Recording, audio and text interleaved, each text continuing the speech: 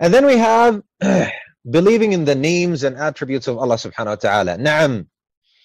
We affirm what Allah subhanahu wa ta'ala has affirmed for himself. And we deny what Allah subhanahu wa ta'ala has denied about himself, without tahrif, without distortion, and without ta'til, without making these names void, as if they have or hold no meaning, and without tamthil, likening the names and attributes and the actions of Allah subhanahu wa ta'ala to the creation, to our actions and so on, our names and attributes, and without takyif, without saying how or asking how. Because asking how, brothers, is a bid'ah, just as Imam Malik rahimahullah ta'ala said